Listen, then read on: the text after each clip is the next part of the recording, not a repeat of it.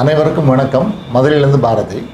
நம்ம இன்னைக்கு பார்க்க போகிறது வந்து கோடக்ஸ் லைட்டில் V860 Mark IIங்கிற ஃப்ளாஷ் பற்றி பார்க்க போகிறோம். அதில் வந்து நம்ம தெரிந்த உண்மை தெரியாத ரகசியம் அப்படிங்கிற பேரில் ஏற்கனவே பார்த்துட்ருக்கோம். நம்ம இந்த தெரிந்த உண்மை தெரியாத ரகசியம் பார்ட் 1 அப்படிங்கிறது என்னென்னா, நம்ம RF ஃப்ரீக்வன்சி ரேடியோ ஃப்ரீக்வன்சியில் வந்து கமாண்டர் மோடில் எப்படி ஒர்க் பண்ணலாங்கிறது ஏற்கனவே பார்த்துருந்தோம்.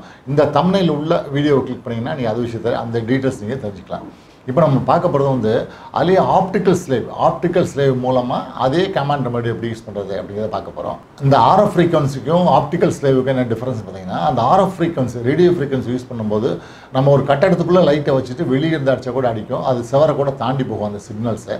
பட் இந்த ஆப்டிக்கல் ஸ்லேவ் பொறுத்த மட்டும் லைன் அண்ட் லெங்க்த்னு சொல்லுவாங்க. அதாவது கேமரா மேலே போட்டுருக்க ஃப்ளாஷ் வந்து அந்த லைட் வந்து அந்த ஸ்லேவில் ரீச் ஆனால் மட்டும்தான் அடிக்கும், இல்லாட்டி அடிக்காது. ஸ்லேவ் அப்படிங்கிறது ரெகுலராக உள்ள ஸ்லேவ் மெத்தட் இருக்குல்லையா, அதை இதையும் குழப்பிக்க வேணாம். அந்த ஸ்லேவ் வந்து எந்த ஃப்ளாஷ் அடித்தாலும் ஸ்லேவ் ஃபயர் ஆகும்.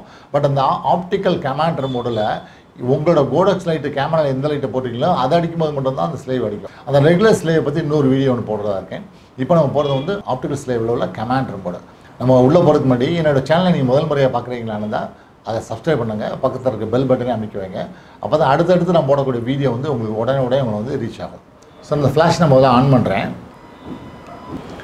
ஸோ ஃப்ளாஷ் ஆன் பண்ணிங்கன்னா அந்த டிடிஎல் பச்சை கலர் லைட் எரியுது. ஸோ நமக்கு வந்து பச்சை கலர் லைட் எரிஞ்சிச்சுன்னா கேமரா மேலே போட்டு படம் எடுக்கக்கூடிய மோடு, சிகப்பு கலர் லைட் எரிஞ்சிச்சுன்னா அது கேமரா வந்து கலெக்டிட்டு ரிமோட்டை யூஸ் பண்ணக்கூடிய மோடு.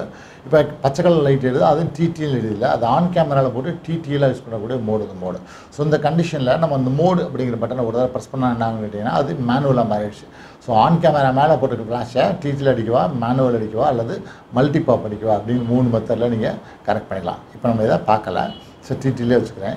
ஸோ இந்த பேனலை வந்து இதில் வந்து கமாண்டர் மோடு மாற்றுறதுக்கு இந்த பட்டன் இருக்குல்ல, அந்த பட்டன் தான் ப்ரெஸ் பண்ணோம். இந்த பட்டனை ஒரு தடவை ப்ரெஸ் பண்ணுறேன். இப்போ என்னாச்சு, அது வந்து கமாண்டர் மோடில் ஆப்டிக்கல் ஸ்லேவ் இந்த இடது பக்கம் கார்னரில் பாருங்கள் ஒரு ஃப்ளாஷ் மார்க் இருக்கு இல்லையா, அந்த மார்க் இருந்துச்சுன்னா அது வந்து ஆப்டிக்கல் ஸ்லேவ் மெத்தடுக்கு போயிடுச்சுன்னு அர்த்தம். ஸோ இதை தான் இப்போ நம்ம பார்க்க போகிறோம். இதில் பார்த்தீங்கன்னா ஏபிசி அப்படின்னு குரூப் இருக்குது.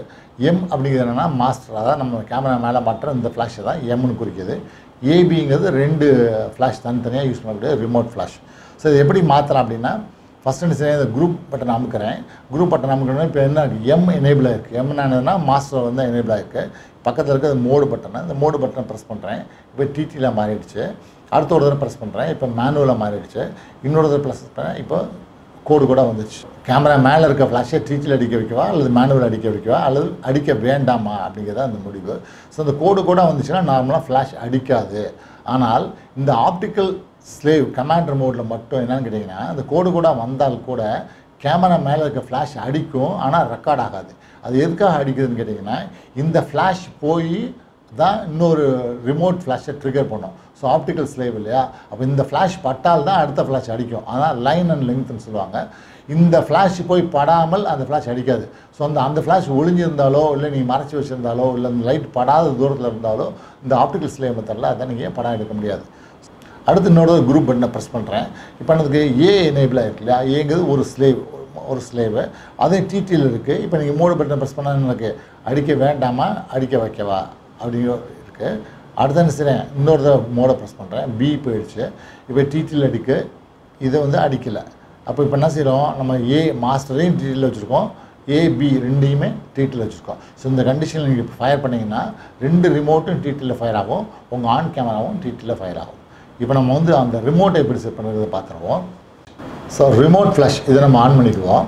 இந்த சிகப்பு கலரில் எரியணும், ஆனால் அந்த என்னது ஃப்ளாஷ் மார்க் இருக்கணும். அப்படி இருந்துச்சுன்னா தான் இது வந்து ஒர்க் பண்ண போகுதுன்னு அர்த்தம். இப்போ என்ன இருக்குது, ஸ்லேவ்னு போட்டிருக்கு, குரூப் ஏ இருக்குது, சேனல் 1 இருக்குது. இந்த கண்டிஷனில் என்ன செய்யணும், டேரெக்டாக அதில் உள்ள ஏக்கு அடித்தோம் இல்லையா.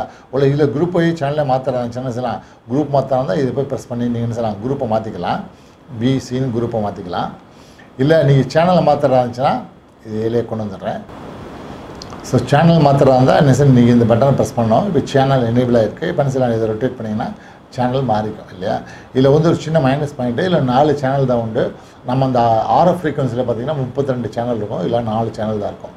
ஸோ இதை வச்சு நம்ம என்ன செய்யலாம், எங்கெல்லாம் நம்ம RF ஃப்ரீக்வன்சி யூஸ் பண்ணக்கூடாதோ இல்லை எங்கெல்லாம் RF ஃப்ரீக்வன்சி யூஸ் பண்ண முடியலையோ அங்கே சொல்லலாம் அந்த ஆப்டிக்கல் ஸ்லேவ் மெத்தடில் போட்டு பண்ண.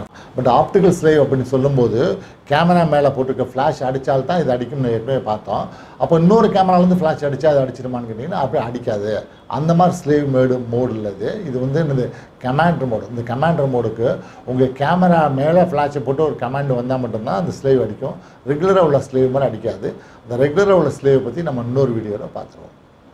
ஸோ இந்த வீடியோ உங்களுக்கு பிடிச்சிருந்துச்சுன்னா சப்ஸ்கிரைப் பண்ணுங்கள், லைக் பண்ண வந்துடுறாங்க. நன்றி, வணக்கம்.